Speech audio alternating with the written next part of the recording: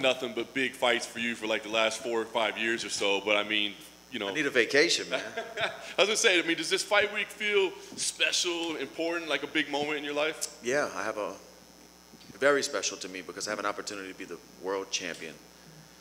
It gives me chills just saying it, you know. I want it so bad. This is very important to me. So it was so interesting, I thought, when you took the trilogy fight with Conor, right? Did you have to weigh in the fact that if for some reason I come up short, that world title fight's going away? Yeah, I knew that. Going into that fight, in the back of my head, that was, you know, I'm gambling on myself. Every fight is a roll of the dice, and, you know, no matter how prepared you are. What we do is a crazy thing. The sport is crazy, but it all worked out.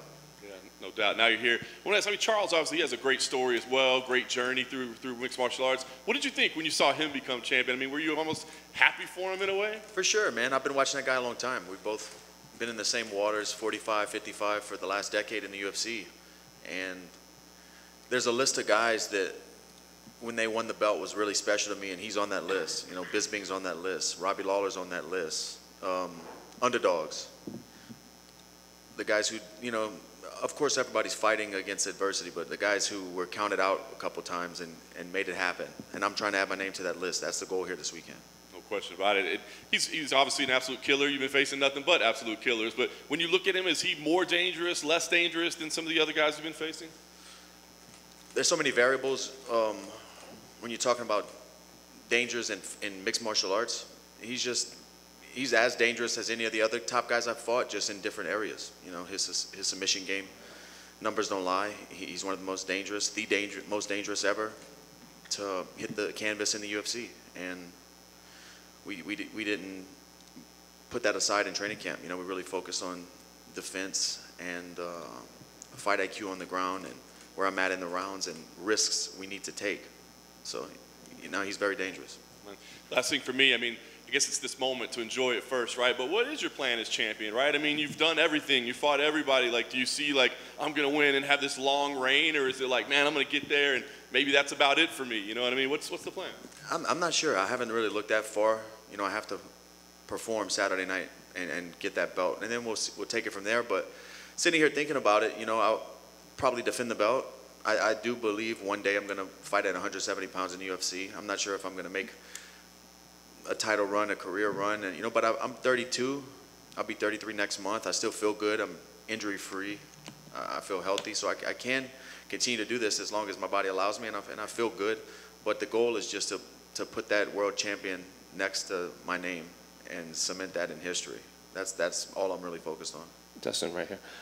I think from the fans' perspective, a lot of people view Charles Oliveira as this high-level elite grappler, but lately he's been putting away a lot of people, or at least setting up submissions with his hands. You've obviously fought in, like, the Anthony Pettis's, the Holloways, the Conors. So how would you rate his striking compared to a lot of the other people's in the division?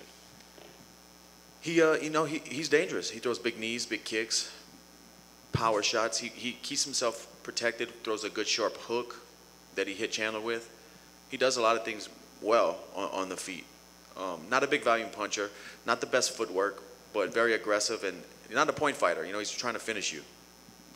And then, I know you've touched on this a lot, but a lot of people think, even like Justin Gaethje said, that your will is just stronger than Charles Oliveira. Charles Oliveira, quote, breaks, but that was, what, like 4 years ago when he broke against Paul Felder. Do you still view him as that same fighter? Is that always going to be there, or is that just so long in the past you can't even take that into consideration? I mean, if it's in there, we'll find out. But I can't bank on that, you know. We'll see. He showed grit in his last fight against Chandler. You know, he got hurt, almost got finished, came back and knocked the guy out. So if that's, you know, your last fight is the one I go off of, and he showed championship grit. Dustin, back here, right in the middle. We saw on Embedded, you were talking to your daughter through the video chat. Are they going to be here for the fight, the family, this week? They land today. This is my daughter's first fight week. Yeah, they land today. All right, cool. I was going to ask that kind of, is it stressful for you to have them, or is it kind of more motivating, like distraction-wise? How do you kind of view having them? No, I love my family, and they come with me to training camp the whole time. And she was actually born on the day that Nate Diaz fought Conor. I forget what UFC number that was, but we were in the hospital room, rented it from UFC.com on my laptop, went pick up some food. You know, she was born into this. You know, I have a gym back home. She was raised in the gym too. This is just life. It's not a big deal to her, you know. And I know that you missed Thanksgiving, so sorry to bring it up, but what's your favorite pie, man? Damn, I like pecan pie, man. I really do. But I'm gonna catch up on all that for Christmas. There you go. Best of luck, Dustin. Hey, Dustin, right here. Dustin, not only yourself, but you got two other Louisiana guys fighting on the card. I mean, is that any extra motivation? I know they're not necessarily direct teammates, but do you feel like there is going to be a bit of setting the bar early for the South? Man, we got to put on for Louisiana for sure. But I know both guys pretty well. Me and Matt actually have trained together for years and years and years. We were at the same gym for a while in Louisiana. He came out to American Top Team. We were training together there. And I've been knowing him for a long time. I've cornered him before he made it to the UFC. So it's good to see those faces and be around those guys on fight week. You know, we're a long way from the rodeo arenas we fought in Louisiana. And to talk to you a little bit about other stuff going on in the lightweight division, just your thoughts on the other big fight coming up, Makhachev versus Beneil Dariush. It's a fun matchup. You know, Dariush is on a streak. Makhachev is dangerous. We'll get to see how his ground game, how good his ground game really is when they hit the mat. You know, obviously his wrestling's really good, but Dariush is dangerous in all positions. It's a fun fight. You know, the lightweight division has, I've said it over and over again, been very top heavy for the last few years. And it seems like it's not going anywhere. Is Justin Gaethje a different guy than when you fought him, in your opinion? I'm not sure. It's tough to say. You know, I know a lot of people thought he made a huge jump when he fought Tony, and I do think he is improving. I just think Tony made him look really good as well. It was a good matchup. But, no, he's tough, man. He's tough. Final one, you've got the original, you've got the knockout edition. If you win the belt, is there going to be a championship edition hot sauce? Man, we're launching this week a 3-pack with gold labels for championship week. It's not a different sauce. It's the same original sauce with gold labels. We're going to do a limited run of 2,100 because this is going to be my 21st win in the UFC. And $10 from every pack is going to the Good Fight Foundation. We're trying to raise money for Second Harvest Food Bank to provide 300,000 meals in Louisiana to underserved communities that need it. So, yeah, we're trying to tie everything in together. Thank you and good luck. Yeah. Oh, mic's off. Your last two fights had a lot of kind of emotional buildup with Conor. How's this one different in terms of like your headspace for this particular fight? It's smooth sailing. You know, not a lot of back and forth. He seems respectful. But at the end of the day, it's a fight. You know, this is warfare when we get in there. So the more mature me, I don't really pay all that a whole lot of mind. Even in the Conor fights and the build-up, I didn't really get too caught up in it. I don't really care about that stuff anymore. I know what matters. So even if this was a crazy back and forth verbal exchange, it wouldn't, when the bell rings Saturday night, it's going to be the same result. Just a follow-up to that, your wife was also involved in some back and forth. At least it got to her when you were fighting Conor. How's she doing with this particular fight? Is there a lot of relief in the house this time around? There wasn't any tension in the house before. Just like I said, when my daughter was born into this, my wife drove me to my first fight. I didn't have a car. She drove me across state lines to Arkansas, and I fought in a rodeo arena back in 2007 maybe.